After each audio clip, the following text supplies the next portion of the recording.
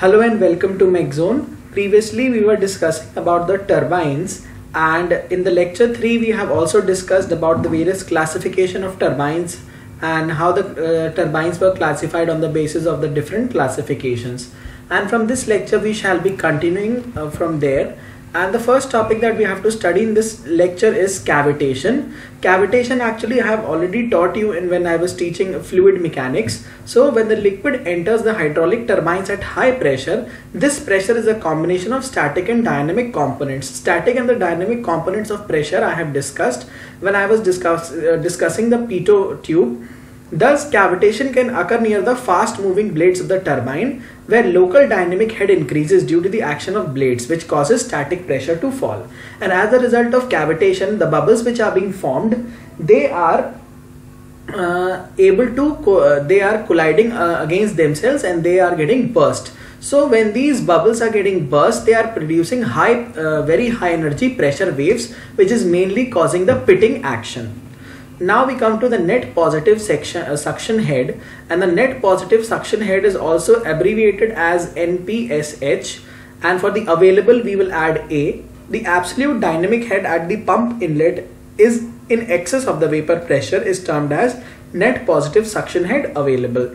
It is the theoretical amount of head that could be lost between the suction and the point of minimum pressure without causing any cavitation. So without causing any cavitation, we are considering net positive suction head available. Now we come to an important topic, that is the specific speed. And specific speed is actually defined as the speed in the RPM of a turbine which is geometrically similar to the actual turbine but of such a size that under the corresponding conditions it will develop unit power when working under a unit head.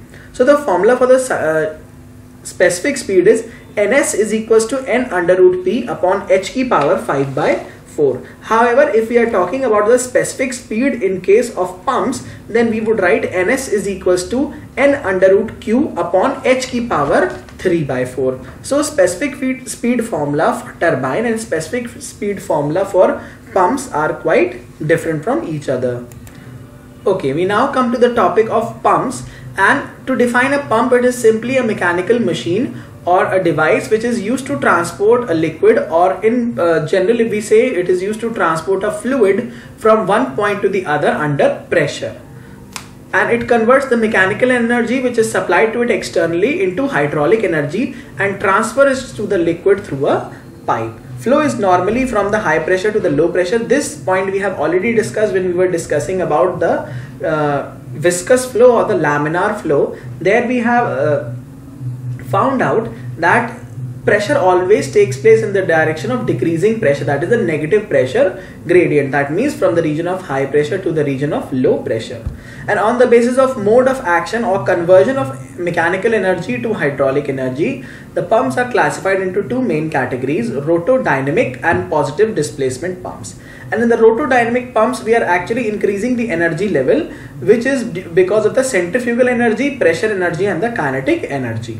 And in case of the displacement pumps, the suction of the liquid is taking place and then this liquid is being displaced due to the thrust or the force which is exerted by the moving member, and as a result of which it leads to the lifting of the liquid from one level to the other or up to a desired height.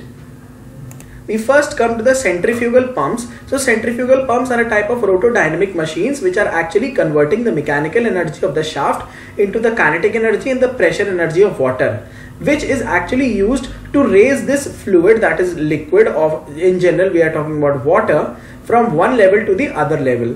And the wheel in which this conversion is realized is known as the impeller. So the wheel in centrifugal pumps is called as the impeller. A centrifugal pump is named so because the energy added by the impeller to the fluid is largely due to the centrifugal effect. We will be studying this centrifugal effect in the theory of machines. The next subject that we are going to start after this subject is the theory of machines, and after theory of machines we would be going simultaneously for mathematics and machine design, and at the last we would be going for IC engines and material science. So this would be the schedule that we will be following. Now in the centrifugal pumps, they are classified according to the working head, specific speed, type of casing, direction of water flow, number of entrances to the impeller, disposition of the shaft, and number of stages. So these are the basis on which the classification of centrifugal pumps takes place. Now on the basis of working head, the centrifugal pumps may be classified as low, medium and high head pumps. Low head centrifugal pumps, medium head centrifugal pumps and high head centrifugal pumps. When we will say it to be low, when the head is below 15 meter. When it is between 15 to 45, it is medium, and when it is above 45, then it is high head centrifugal pump. These pumps may have horizontal or vertical. These have either vertical or horizontal shafts depending upon the configuration that we want to have. Vertical shafts are useful in deep wells. The deep wells generally uses vertical shafts. Again, the formula for the specific speed has been clearly given. This formula is applicable in case of pumps, whereas the formula that we studied earlier, it was for the turbine. So please make sure that you are applying the correct formula for the correct fluid mechanic or fluid machinery, because if you are applying this formula in case of turbines, then you will get the wrong answer. Okay, now the type of casing also forms a basis for the classification, and volute chamber pump, vortex chamber pump and diffuser chamber pump. Now we come to the calculation of work done by the impeller of a centrifugal pump. Now capital N is the speed of the impeller in RPM, that is rotations per minute. Capital D is the diameter of the impeller at inlet, and capital D is also the diameter of the impeller at the outlet. U1 is the tangential velocity at the inlet, pi D1. Actually this should be D1 and this should be D2. Please make a correction. This is D1 and this is D2. U1 is the tangential velocity of the impeller at inlet, pi D1 N upon 60, and tangential velocity of the impeller at the outlet, pi D2 N upon 60. V1 is the absolute velocity of the liquid at inlet. So point 1 is corresponding to the inlet's position and point 2 is corresponding to the outlet or the exit condition. Vf1 and Vf2 we have already discussed. They are the flow velocities at inlet and outlet. Vr1 and Vr2 are the relative velocities at the inlet and the outlet. Vw2 is the whirl velocity at outlet. Alpha is the angle which is made by the absolute velocity at inlet with respect to the motion of the vane, and phi is the blade angle at inlet, beta is the blade angle at outlet. We definitely have to remember all these terms because they will be used in the numericals. Now force, as we all work as we all know, is equal to force into distance. So and for the centrifugal pump, Vw2 is equal to 0 means radial flow at outlet. So the work done per second per unit weight would be Vw2 U2, and the work done per second is equal to this formula. So work done comes out to be Q upon G Vw2 U2, and Vw2 U2 would be 0 if we are having a radial flow at the outlet section. Next we come to the cavitation in case of a pump, and how we are going to reduce the cavitation by increasing the pressure at the suction of the pump, reducing the temperature of the liquid being pumped, reducing the head losses in the suction piping, reduce the flow rate through the pump, reduce the speed of the pump. So all these ways are actually contributing to the reduction of cavitation in case of a pump. And what actually happens because of cavitation, or what are the side effects of cavitation? Degraded pump performance, metal gets corroded, as I have already told you because of the pitting action, and this pitting action is mainly taking place because of the blasting of the bubbles which have been previously formed. Audible rattling or crackling sound which can reach a pitch of dangerous vibrations, damage to the pump impeller bearings, fair rings and seal. So it is actually causing large amount of damage to the pump body.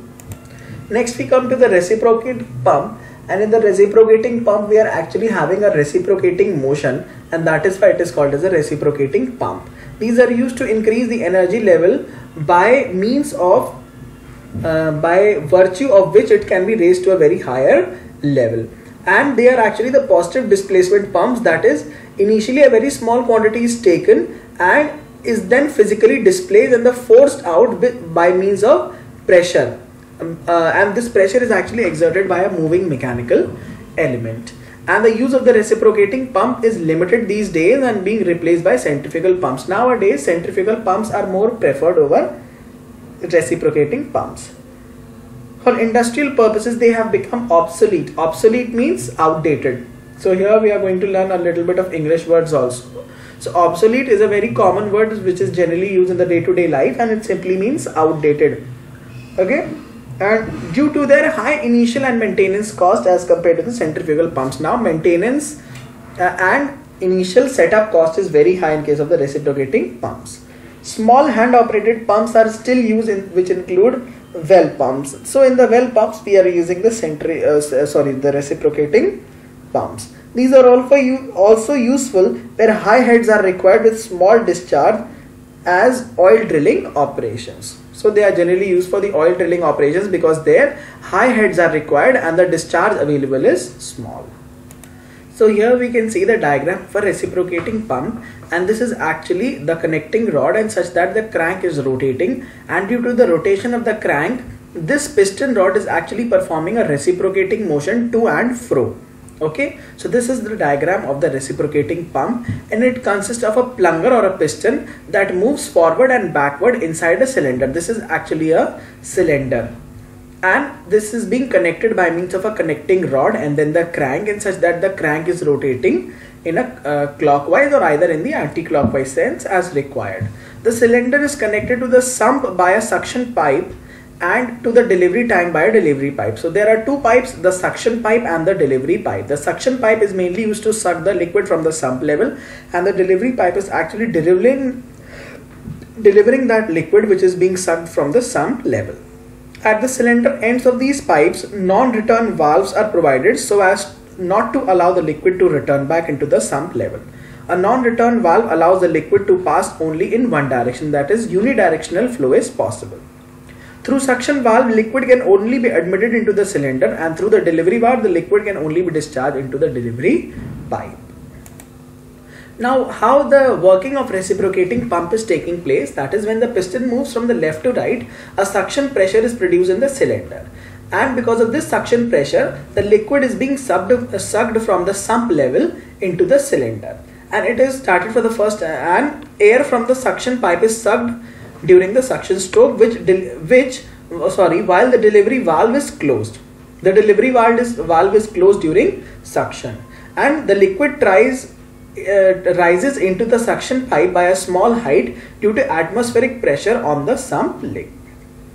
During the delivery stroke, the air in the cylinder is pushed out into the delivery pipe by the thrust of the piston. Because of its reciprocating motion, it is actually producing a thrust which is used to push the liquid from the cylinder during the delivery stroke into the delivery pipe while the suction valve is closed. Suction valve is closed during the delivery stroke. When all the air from the suction pipe has been exhausted, the liquid from the sump is able to rise and enter the cylinder. Now during the delivery stroke, it is displaced into the delivery pipe, thus the liquid is delivered into the delivery tank intermittently during the delivery stroke only. So this is a very important this is a very important thing which needs to be remembered about the working of the reciprocating pump. You should have a basic idea about how the working of the reciprocating pump is taking place, because these types of questions are generally asked during the interviews of PSUs. Now the classification of the reciprocating pumps can be done as following: single cylinder pump, double cylinder pump, triple cylinder pump, and there can be 4 cylinder or 5 cylinder pumps also. Now comes the most important part of this lecture, that is how to calculate the discharge. So I am simply focusing on the formula, that is Q is equals to LAN upon 60. It is very easy to remember the word LAN. Local area networks से हम लोग LAN को remember कर सकते हैं, LAN upon 60, where N is the speed in the RPM. Please mind, it is the speed in RPM, and L is the stroke length, that is 2 into R, and A would be the area of the cross section of cylinder. So this formula is very important and thus needs to be remembered, because the direct questions will be asked only generally from this section.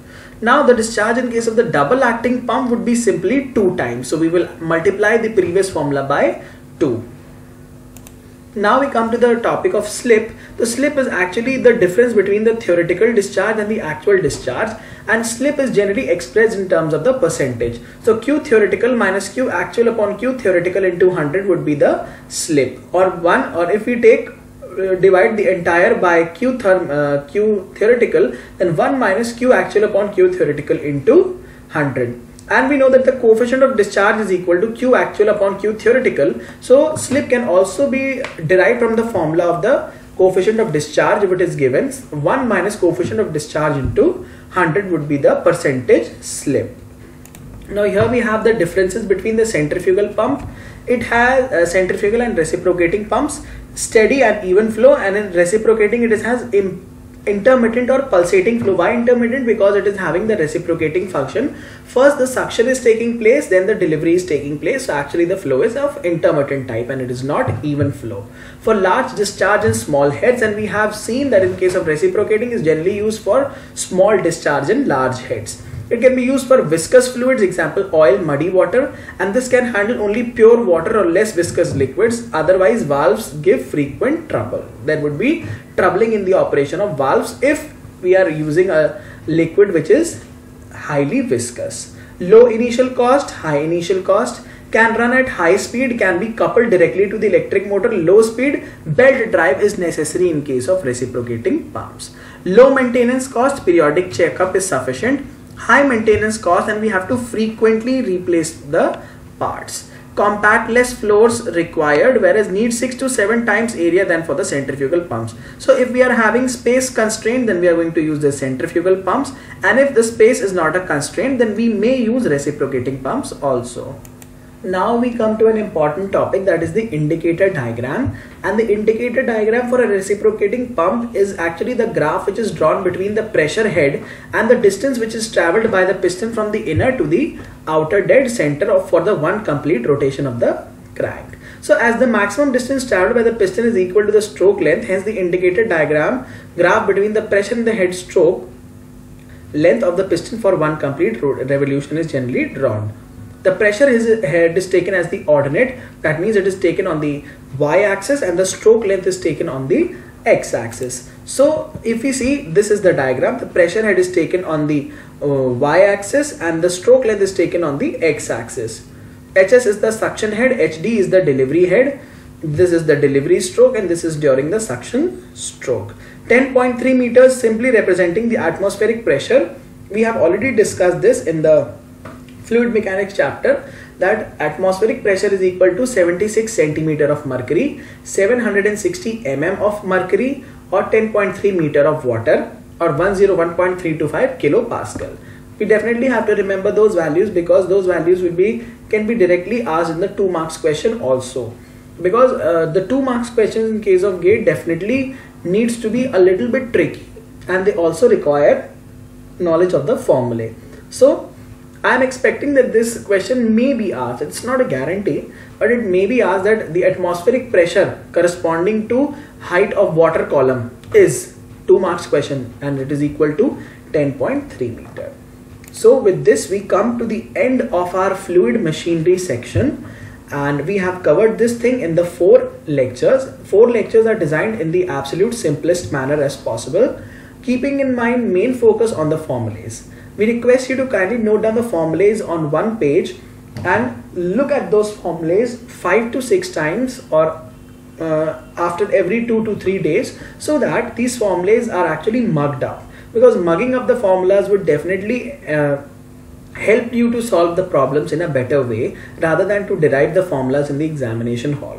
So with this we come to the end of our lecture. We hope that you're enjoying our lectures. Please give us your valuable feedbacks and also tell us about your problems. You can share your problems on our Facebook page, or you can comment on our channel also. We would be reverting you back within 48 hours. So in the next session we shall be starting with the new subject, that is theory of machines, and after theory of machines we shall be switching over to machine design and mathematics. Okay, and in the theory of machines we shall also be studying about the vibrations also, and in the last we shall be doing the IC engines and the material science, and we promise that by the end of November all the technical section would be definitely complete. So thank you and all the best.